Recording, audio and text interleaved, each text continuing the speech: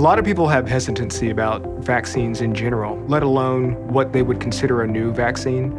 I did not have any hesitancy at all about getting this vaccine because I knew what the information told us, and that's that it was safe and also that it prevented severe cases of COVID. So for me, it was a very easy decision to take whatever minuscule risk there might be from accepting a vaccine and to have a vaccine that allowed me to feel safe around my family, feel safe at work, and have some type of normalcy in my life. While we may be nervous about what could happen, we have to understand what we know. And what we know is that those that are vaccinated are less likely to die from COVID. They are less likely to have a severe case of COVID. We have got to take that information and understand the importance of vaccinations to protect our community.